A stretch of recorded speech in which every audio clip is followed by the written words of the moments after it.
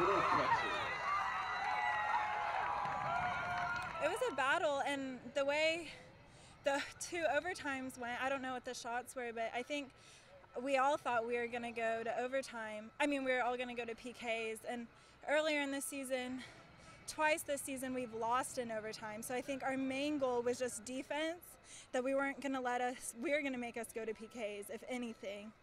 So it just feels crazy to get that goal. We had a lot of opportunities on goal, but credit to Charlotte. They were really strong. They were very strong defensively all night. They kept the ball out of the net.